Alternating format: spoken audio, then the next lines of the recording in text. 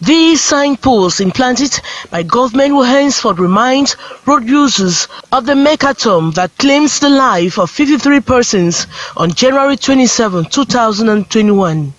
It will equally indicate how dangerous this particular stretch of the road is. I'm adding my voice to that of the President and the Prime Minister to express my sadness in the face of these accidents that claim so many souls. An accident which according to safety agents could have been preempted. Unfortunately, another human error leads to bloodshed. The signpost would forever remind people of this January 27 tragedy and an urgent need for drivers to slow down à la FALAISE hill.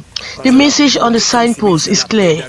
It will henceforth ring a bell in people's mind that 55 persons lost their lives here. Road safety is what we should all embrace. The visit at the accident site was an opportunity for MINAT boss to sensitize road users to be prudent, conscious and respect the driving code.